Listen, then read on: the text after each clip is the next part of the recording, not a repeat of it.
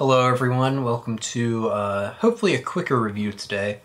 We're going to be discussing a film that was selected to honor, this week was film icon Martin Scorsese's birthday. And so we're going to be talking about one of his films.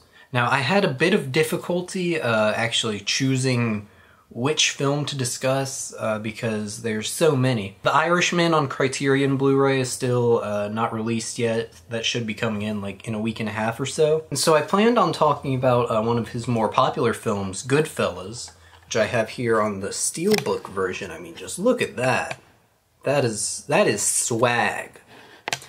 But in the end, I didn't have time to rewatch it since it's, 3 hours long. And I didn't have time for this. I would have done a more in-depth review, and I didn't have time to outline. This week kind of slipped by me. And so instead, today we are going to be discussing the 1976 film Taxi Driver. Now, if you know me or if you've been watching this channel for long enough, you know this is my favorite Scorsese film as well as one of my favorite films. For a while it was, up there like top 3 level. Now, it's probably still top 10, but I wouldn't say, even top 5. And I didn't want to talk about this for several reasons. One, I didn't have time to rewatch it this week or even recently. But I mean, I've seen it enough times. I'm confident I'll be able to talk about it. But I also didn't want to talk about it on this series at least, because I feel like talking about a film that I love as much as I do this, it'd be hard to discuss without getting into, like, cringe territory. And it would be hard to stay, like, in objective, like, critical tone as I did with the previous 2 videos.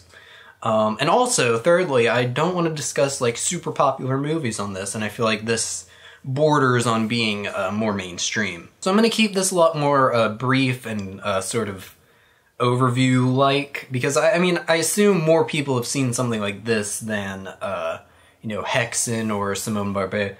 So I feel like I'm not going to get into this is on Netflix, I think, even. So yeah, no excuses. So all of that said, on the other hand, I feel like it is important for me to talk about this because I feel like it is one of Scorsese's more misunderstood films, and misunderstood both by the people that really like it and the people that don't like it at all.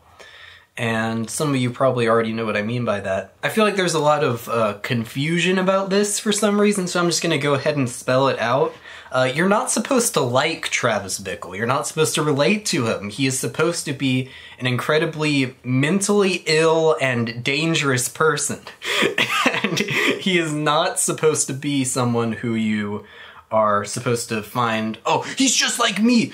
I'm watching this movie and he's literally me. And so I think this is where the confusion comes in. This is not a film about a man who is isolated by society. He's not a good person that's just thrown into this sick, oh, it's the society that's pushing him to be this way. It is about a person. It's not a film about loneliness. It's a film about self-imposed loneliness. Travis Bickle is an incredibly self-destructive character. And if the reason you like this film is because you feel like he embodies your loneliness, then I have some really bad news for you. Because really this film isn't like a criticism on society. I mean, it is, but it's a lot more complex than just, oh, look at how poor Travis is treated by everybody. Why does nobody like me? But really, overall, it's a very complex and detailed character study on this man who is so out of touch with reality and so incredibly, like, out of his mind, essentially. Well, not out of his mind, but incredibly mentally ill. He has a lot of issues. And yet, somehow, he's still able to function in society. He has a job. Well, especially at the ending, he's sort of able to flourish, even. He's hailed as a hero by the ending. And he's able to, charm Betsy. I don't want to get, too deep into any of this, because I could go on and on and on about this, because it's one of my favorite movies, and that's what I kind of want to avoid for this, because of how sort of caught up with sort of myself in this movie and all that. And so I don't want to, like, make this cringe. I just want to sort of briefly talk about this. And again, I didn't want to do this. I was forced. I didn't have a choice. But I wanted to talk about 3 more things before we end this, because again, I want to keep this brief. I'm going to talk about Paul Schrader, who's the writer, Scorsese, because obviously, and the score, the Bernard Herrmann score. So I want to talk about Paul Schrader and his mindset going into this film, writing it, because he, on the commentary track on this Blu-ray, he talks about, it's incredibly an illuminating commentary track. It's him, Scorsese, and I think it's just them, actually, cuts back and forth. And he talks about his mind's, where he was mentally going in to write this.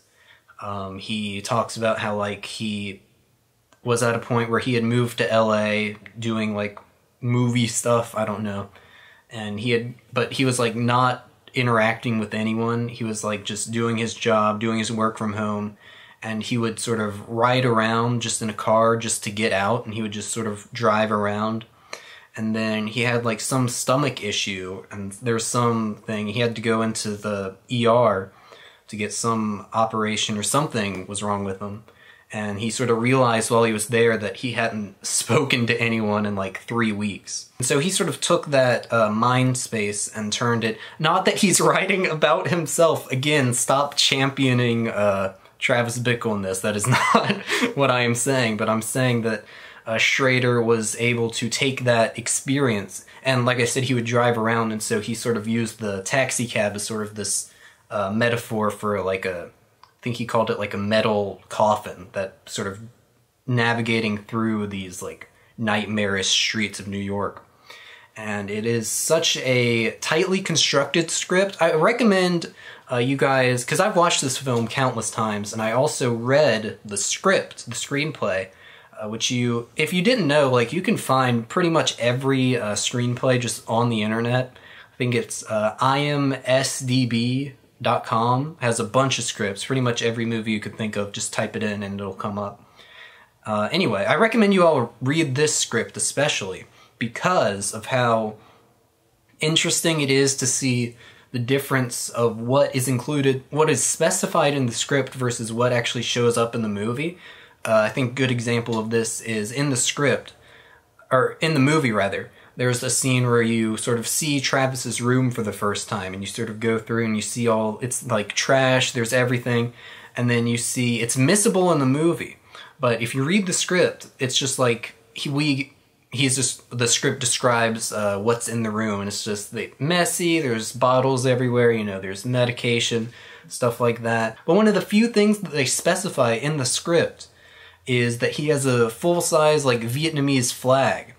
And there's definitely, that's where I think the societal commentary you can dig into there, because that's specified in the script, and it's almost missable in the movie. Like, I didn't notice it until I read that in the script. And so I think you can dig into, like, societal criticisms in that sense, and where the isolation sort of is a societal issue, and how he is forced in this state of violence, that there's only one way this film really could have ended. And keeping on that statement, I wanted to talk about some of the things that people might be confused about, such as the self-imposed loneliness versus just his loneliness because of society. He is an incredibly self-destructive and hypocritical person. He constantly throughout the film says that he has these monologues, his diary entries or whatever. He talks about how he hates the filth of the street. He hates all the junkies, the bums, the drunks. He hates all of them. And yet he gets a job as a taxi driver. And he specifically works the nights.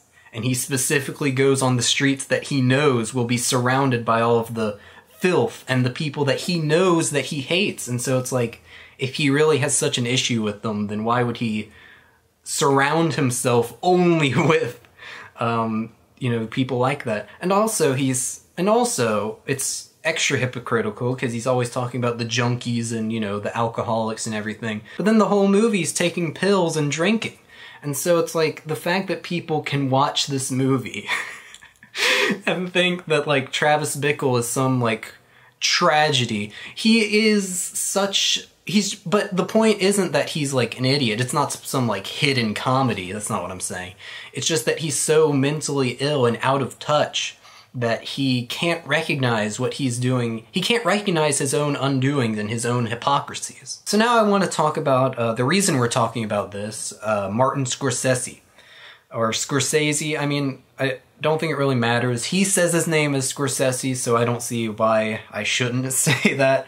But anyway, he directed this film, and this was sort of not necessarily a turning point, but it sort of solidified his career as sort of a champion of the filmmaker. So now I'm going to kind of get away from this film a bit and talk about the larger context of Scorsese's career.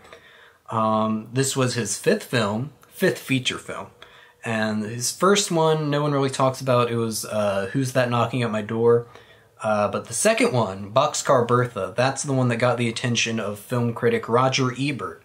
And I believe his quote was that the energy that it had, the sort of like explosive violence, I think the quote was, he has the potential to become the American Fellini. And so that prophecy of sorts was almost immediately fulfilled with his third film, Mean Streets, which I really like a lot. I know some people, I mean, it has its flaws and everything, but for what it is, I think it's amazing, and I really love it. I would talk about that film, but I wanted to talk about this more. So almost immediately, I mean, obviously, Martin Scorsese, that's like a household name. I mean, obviously he's more popular than Fellini ever was.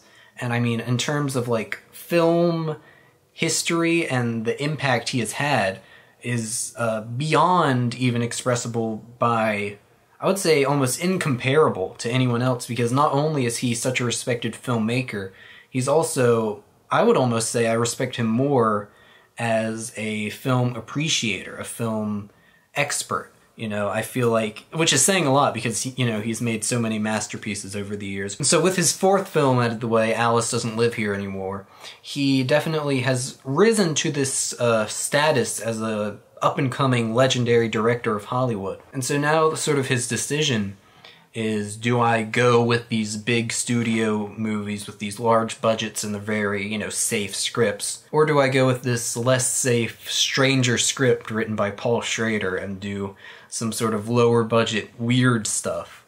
And I think throughout his career, that choice to make this still has its ramifications today, because, I mean, everyone thinks of him, oh, he's the Goodfellas guy, oh, Wolf of Wall Street.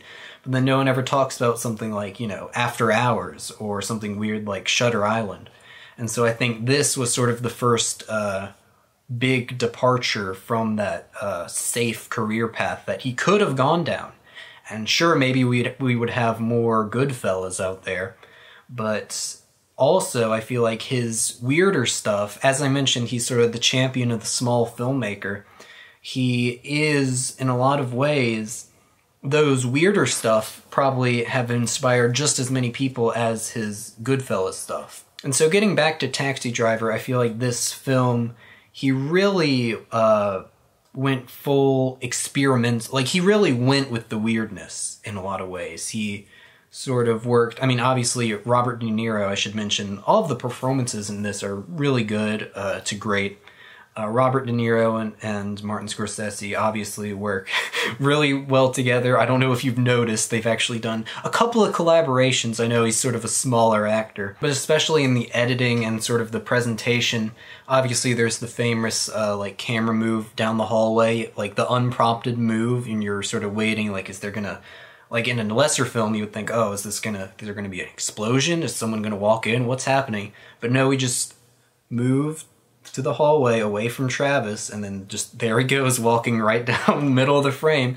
And it's so well made, and it was shot very quickly as well.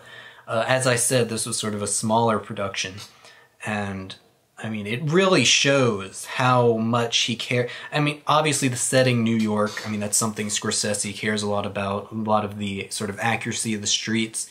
In fact, there's sort of a funny story he mentioned, like, they had Robert De Niro actually work as a taxi driver in sort of preparation for the role.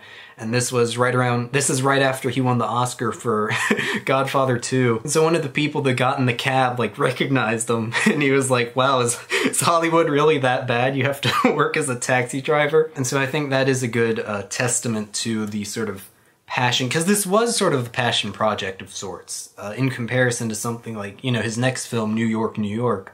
I mean, this is not a, like, big studio movie, you know? And sort of one last thing in terms of the filmmaking. Well, no, I lied. I want to mention the editing as well, the sort of, like, experimental editing at times, where it's like the jump cuts, the repeats. And he works very close, I don't know if many people know this, he works very close with the editing department.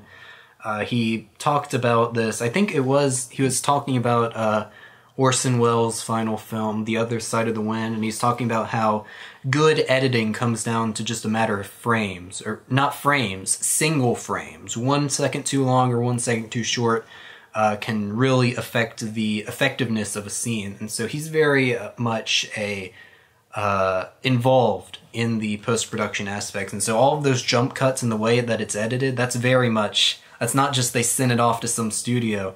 That is Scorsese in the editing booth. And then one last thing I want to talk about, the ending sequence. Now, I don't know if this is sort of easily recognizable, but the ending has almost like sepia filter over it. Not filter, but look. And this is because of censorship, because obviously spoilers, but there's a big shootout at the ending where Travis sort of, like I mentioned, there's only one way a story like this could end. But in terms of censorship, I think this adds to the effectiveness. This is a good way to get, like, around censorship. You add it into the thing. And so what he ended up doing was 40% black and white, 60% color, like regular film.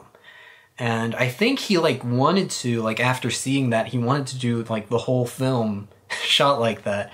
I think he even mentioned, like, black and white at one point. But if you rewatch it, knowing that, you can definitely tell, like, the stark difference between the way it looks before that sequence and then after. And you can tell how, like, it's sort of almost like brownish, almost like on the, like that color-ish. I mean, that's a bit more yellow, I think. But you can definitely tell what I'm talking about for that sort of shootout sequence. And so I think that's a really, not only cool, like, detail, and it definitely adds to, like, the sort of, this is very much an explosive climax, and it adds to that sort of, like, nightmarish, almost, I guess, in a way, surreal, like, layer, like, this is happening, this is the ending to this story. And obviously, spoilers again, but it's not the ending. And so to wrap things up, I've already been recording way too long. So to wrap things up really quick, Bernard Herrmann's score. So Bernard Herrmann, very legendary, perhaps one of the absolute most well-known composers in film, most notably for his work with Hitchcock.